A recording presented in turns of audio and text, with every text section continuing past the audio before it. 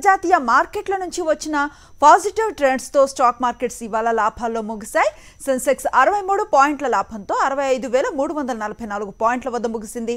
Nifty 24 పాయింట్ల లాభంతో 19355 పాయింట్ల వద్ద ముగిసింది. ఇక సెక్టార్ సూచీలో మెటల్ సూచీలు 1.82% లాభపడగా రియాలిటీ సూచీలు 0.82%, యుటిలిటీ సూచీలు 1.08%, పవర్ సూచీలు 0.89% నష్టపోయాయి. నిఫ్టీ టాప్ గెయినర్స్ లిస్టులో Reliance 3.86%, Tata steel 3.27%, JSW steel 2.91% లాభపడ్డాయి. Nifty top losers లిస్టులో HCl tech 3.08%, Titan 2.93%, power grid 2.02% నష్టపోయాయి.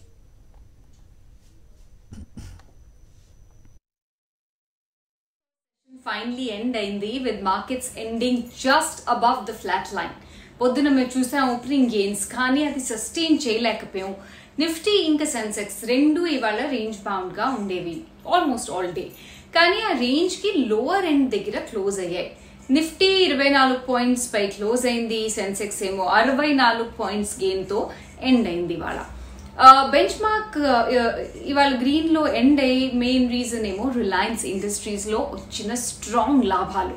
ఇవాళ సింగిల్ డేలో రిలయన్స్ ఇండస్ట్రీస్ 70,000 కోట్లు మార్కెట్ క్యాప్ యాడ్ చేసింది. In fact Reliance industries stock price ఏమో ఆల్మోస్ట్ 4% ఇచ్చింది after the companies unit Reliance retail approved a share capital reduction.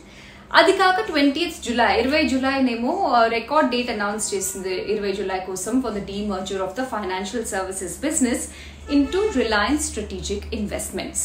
నా ఈ developments వచ్చాయి ఓవర్ ద వీకెండ్ అండ్ దానివల్ల మేము స్ట్రాంగ్ బయింగ్ చూసాము రిలయన్స్ ఇండస్ట్రీస్ స్టాక్ లో.